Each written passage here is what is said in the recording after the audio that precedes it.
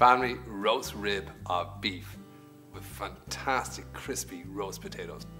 First thing you need to do is heat your oven at 190 degrees. Get your roasting pan put on the stove top, add your goose fat, your garlic and your rosemary.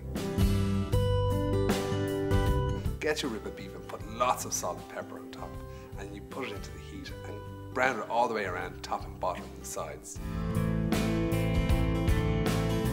Place in the oven for an hour and a half. Let's get our potatoes going. Put your potatoes in cold salted water, bring them up to the boil, and you want to boil them for 10 minutes. Strain off, put the lid back on and give them a good old shake. You get that lovely fluffiness on the outside of the potatoes. Place them around your joint of beef. Turn them over in the goose fat. It's going to give you that lovely flavour. Put them back in the oven and you'll see they'll get lovely and golden brown.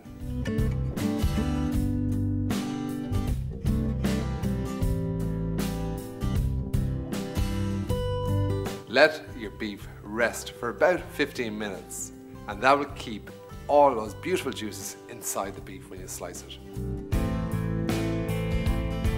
Serve it up with some roast potatoes and some Yorkshire puddings, and that's going to satisfy any family's appetite.